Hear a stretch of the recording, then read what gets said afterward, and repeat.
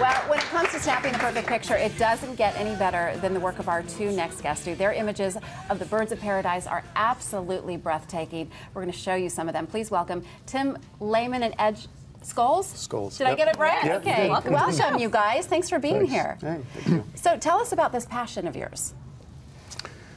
Well, I'm a photographer for National Geographic magazine. I've been working on a lot of projects over the last 15 years. Done many stories for the magazine, but this one that we're here to show people today is one that kind of got really into and spent a lot more time on than most projects. The Birds of Paradise, this group of birds from the region of New Guinea, this big tropical island just above Australia. It just has this family of birds called the Birds of Paradise that have just this incredible diversity of shapes and colors and ornaments. And so Ed, was doing research on this group. He's a bird researcher, ornithologist, and so we teamed up and spent a lot of time over the last about 8 years. We've been going to New Guinea on multiple trips to document all the species of this group. So you travel everywhere, obviously, for National Geographic. Do you have a project that sticks out as just breathtaking as this one does?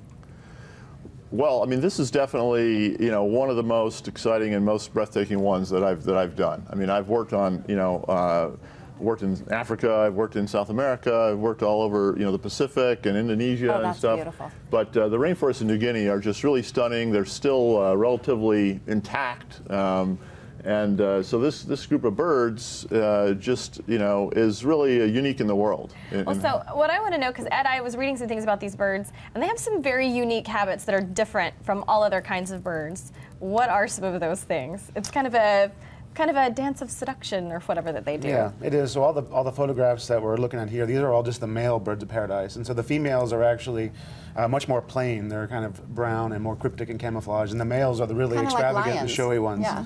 Even more so. And the males spend almost all of their time on their courtship display territory. So all they really do is eat and try to find females for mating. And the females come around and they choose which male they want to mate with based on how good the males look, the quality of their feathers. So it's exactly like humans. I was going to say, it's like Dallas. Perfect. This makes the Dallas dating scene. Yeah, it's very different than what you were talking about before, because here the males play no role in parental care. All they do is mate, and the females rear all the young on their own. So they don't really have the same family values as your previous guest. So they're male chauvinistic birds. Well, do they do some sort of they do like a little dance or whatever, don't they? I mean, they're very showy. Yeah, they are. There's 39 species, and every species does a different dance. So they're extremely differently looking, and everyone has a unique display. Some of them hang upside down. Some of them dance on the ground with feathers wrapped around them. It looks like they're wearing a ballerina's tutu, and they have little special head feathers that they move around. So it's a very, very unique group. What got you interested in birds? I actually got interested in birds in high school. I had an inspiring high school biology teacher, and he took us outside and wanted us to learn things that we could, appreciate in the natural world and also be tested on in class. And so he got us memorizing birds from the field guides and then taking us outside to learn them. And I kind of ran with it. Well, Tim, these are kind of elusive birds. So what are some of the challenges in just trying to even snap a shot of these guys?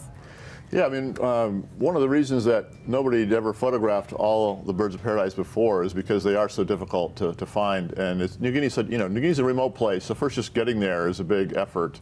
And once you get there, you have to sort of get out into the wilds. We're often sort of flying into a remote little airstrip somewhere on a bush plane, and then hiking for hours and setting up a camp in the rainforest and spending several weeks there to go out and search for the birds. And so then once we're there, we've got all this rainforest everywhere, and we have to find where the birds are displaying. And so Ed and I would be out there scouting, and once we find the bird, maybe they're displaying in the top of a tree, so I would have to climb up the tree using ropes. I'd bring a bow and arrow with me, and I'd shoot a line over a high branch up in the tree, pull up a climbing rope, and I'd climb up and build a platform up in the top of the trees. Oh my gosh. Very Swiss So Family a lot of Robinson. work, a lot of work goes into every shot, to try to get a, never before documented, displaying bird of paradise up in the top of the canopy.